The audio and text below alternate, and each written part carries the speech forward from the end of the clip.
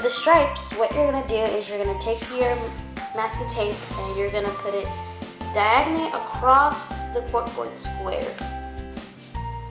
The paint color of your choice, you're just going to go ahead and paint the whole corkboard. Once you are done painting it, wait for it to completely dry before removing the tape. Once it is done drying, you can start peeling off the tape.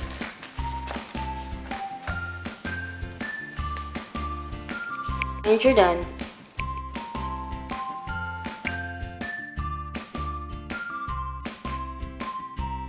So you're going to tape a chevron pattern onto the corkboard.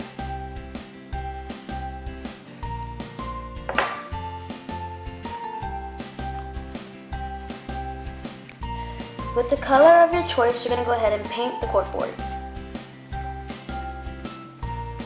Let it completely dry and remove tape.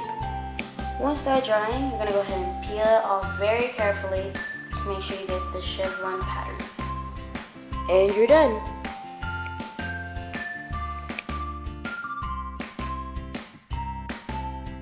Use a bunch of different paints onto the corkboard and wait for it to dry. And you're done.